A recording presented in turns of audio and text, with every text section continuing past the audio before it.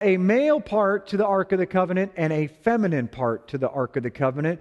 Guess which order they're in? Isn't it very, very amazing? Because if we look at this, you'll actually see how marriage is supposed to be put together. The Ark of the Covenant itself is the foundational stone that the mercy seat sits on. Inside of it is the instructions for the family. The Torah is supposed to be actually written on the husband's heart and from his heart to his wife through the holy place into the rest of the world. So the foundation and the Torah is built into the male. He's supposed to be the rabbi, the teacher of his house, the king priest of his house. Inside of the Torah are the instructions that allow him to be a righteous judge. The amazing part is Yahweh thought through this and thought, oh, because they don't totally write my law on their heart, they're not going to get it right, which means that they're going to judge harshly. So what I'm going to do is I'm going to cover the Ark of the Covenant with mercy. And where does he sit?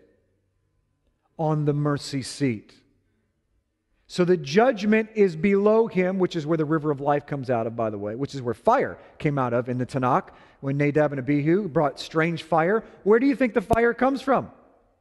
It comes from the judgment underneath the seat.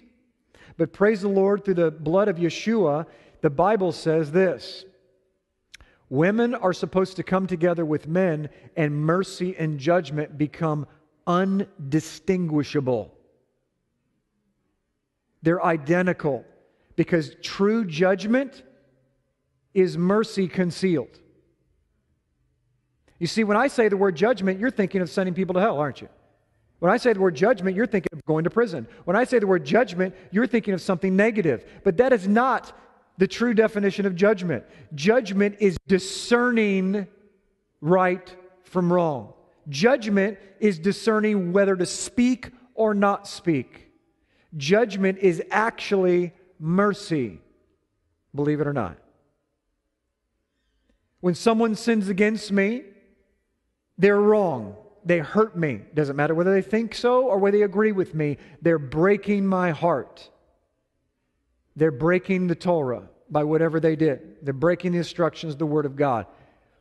I have a choice whether or not I am going to allow death and the curse to come out from underneath me and judge them with the fire of God, or am I going to allow the mercy side of what's underneath me, the judgment, to come out and consume them?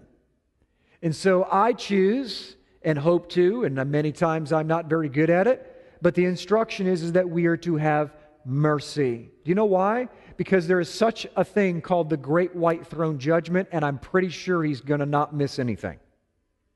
So if He waits not just to the time that Yeshua gets here, but 1,000 years after that to judge mankind, who are we to start judging them now? You don't know where they're at. You don't know what they're going through.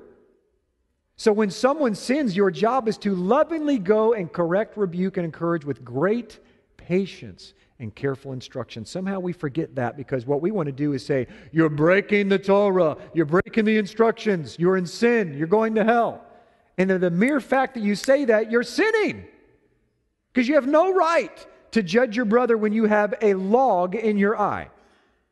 Take out the log in your eye, then you can see clearly. And then you'll give mercy. Because those who see clearly recognize that they are in no different of water than their neighbor. We're all in hot water. Without the Messiah Yeshua, we are in big trouble. Praise the Lord that the Bible says in James chapter 2:13, for judgment is without mercy to the one who has shown no mercy, but mercy triumphs over judgment. If you really want to be successful in your life, in relationships, you must absorb this concept, a concept that has eluded Jim Staley for 38 years of his life. Because I can tell you what the instruction book says, I can tell you what it says from cover to cover, but actually implementing that in a loving, merciful, compassionate, and kind and gentle way is something that has eluded me. Because why? My head has been inside the book. And what Yahweh wants me to do is sit on the throne with Him And to sit on the throne with him, I must understand the mercy seat. Because a true judge knows when to let it go. And a true judge knows when not to let it go. And if you have children, you know exactly what I'm talking about. Sometimes you judge, and sometimes you let it go for instruction later. If you want a real quick, I'm going to go over this evening, but a real quick way to absolutely remove issues from your relationships is when you're offended, say nothing. Wait. Wait for the right time to have instructions. Because why? Instructions will then come with no emotion. Hasatan uses emotion. He cannot use instructions of Yahweh. So the only way to get into people's life and infect them is to do what? Get into the emotional realm. So if you don't have control of the emotional realm, he will. And then he'll take the instructions of Yahweh and pollute it to such a degree that you're feeding them the tree of knowledge of good and evil and you don't even know. And the poison continues because what they're going to do is get offended at the way that you are coming to them. Not what you're saying. You're feeding them the knowledge of tree of good and evil.